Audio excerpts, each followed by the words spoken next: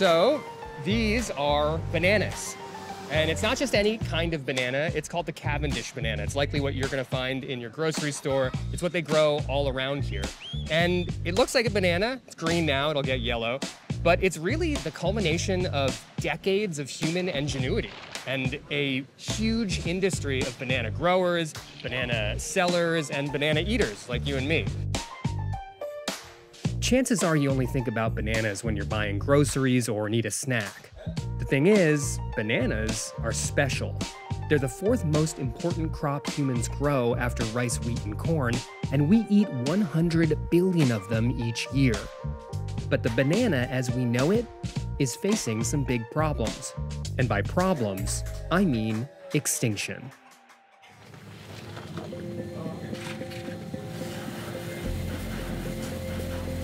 Buenos días. Registro, por favor. Okay.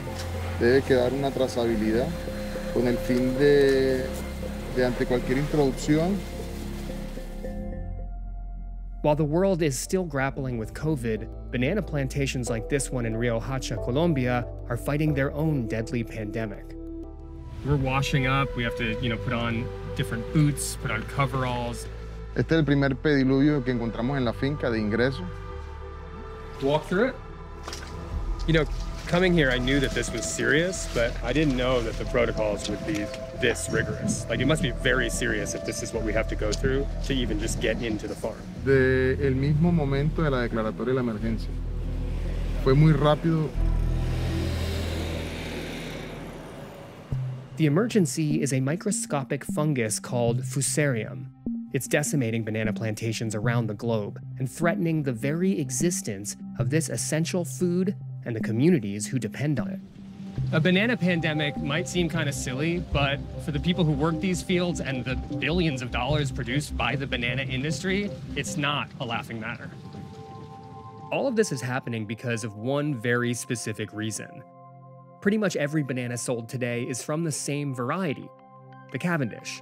They look good, transport easily, and, well, taste delicious. The bad news is our love for the Cavendish has created a monoculture. So a single biological disease can infect every plantation and tank the entire industry. And Fusarium is exactly that disease that's now spread to 21 countries. Just simply, how serious is the fungus of a problem to the banana industry? Es muy serio este problema, ya que es un hongo que es capaz de sobrevivir en el suelo hasta 40 años. Esto nos afecta tanto las exportaciones como también la seguridad alimentaria. This is like the front line of the pandemic in Colombia. Estamos peleando contra algo que no vemos. Y cuando ya vemos la planta con síntomas, ya basado en su etapa, en su evolución, en su desarrollo dentro de la planta, ya tiene varios meses de estar ahí.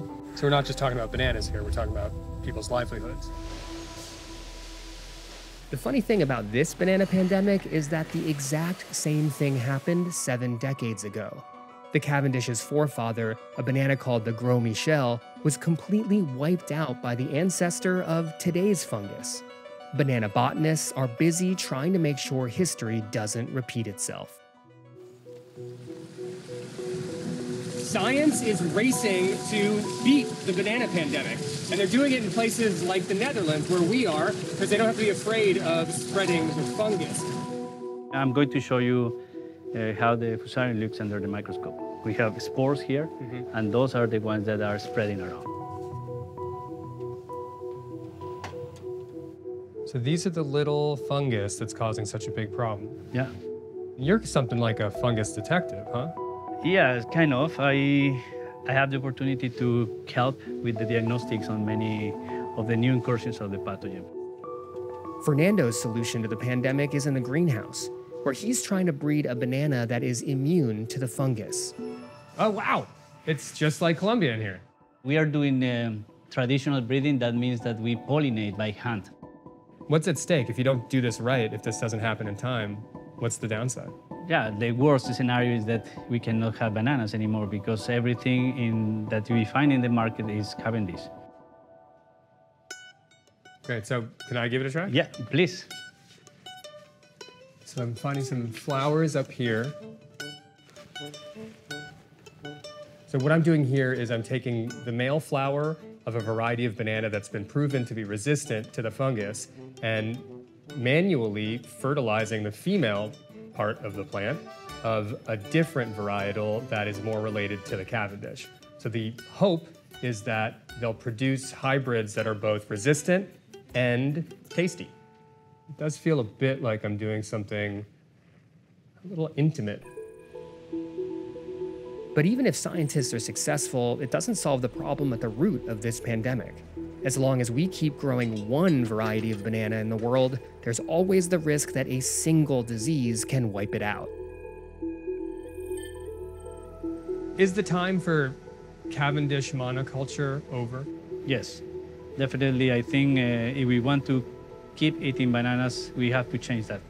We have to be open to new varieties, to eat other types of bananas, because if we keep in the same system, we will come back to the problem in the future, for sure, another pandemic. The Cavendish monoculture has to change. There's no vaccine for this pandemic. No, there is no vaccine for that, unfortunately.